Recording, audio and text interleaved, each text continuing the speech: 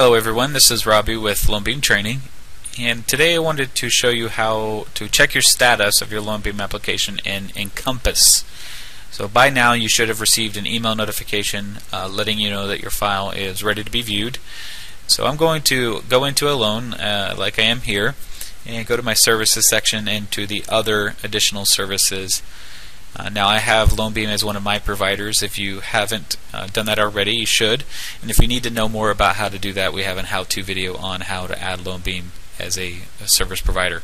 So I'm going to go ahead and double-click LoanBeam, and that should pull it up. And you'll see that we have previously submitted some information, and I'm going to go to the Check Status tab to see what I have here. So I have two sections. One section shows me the templates or the output that I can download. So if I click that, I will have the ability to save that Excel file wherever I want and be able to open it up for future use.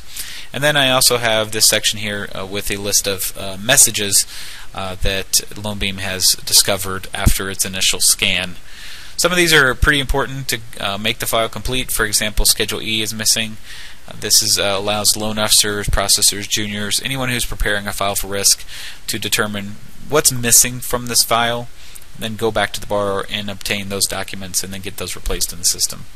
So pretty simple process. Let's imagine that I actually have that document. I can replace it. Pretty simple process of just adding additional documents to this existing application and then updating it. So pretty simple process.